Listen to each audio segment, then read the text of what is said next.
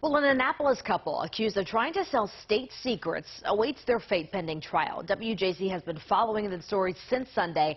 Paul Gessler spoke with national security experts about just how dangerous their alleged plot was. The husband, a former U.S. Navy nuclear engineer, his wife, a school teacher, but both tonight accused wannabe spies looking to sell U.S. military secrets to undercover agents. Jonathan and Diana Toby are in a West Virginia jail awaiting Friday's detention hearing. Federal prosecutors want to keep them locked up pending trial.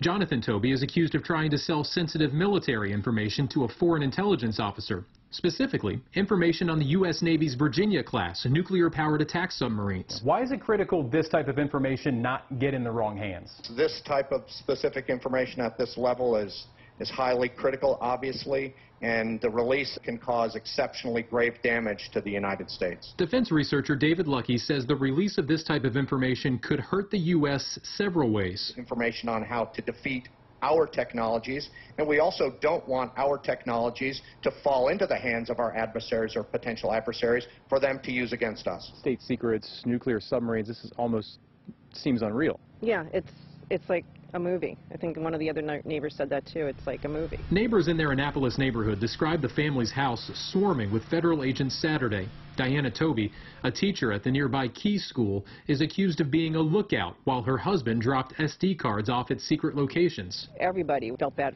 because we know they have kids.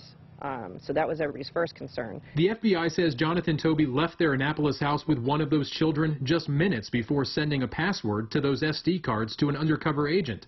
Toby received $100,000 in cryptocurrency, and during one communication, even appeared to suspect he was talking with U.S. agents. I reached out to the three attorneys listed as defending the Tobys, and so far have not heard back. The couple is due again for a detention hearing in federal court in Martinsburg, West Virginia on Friday.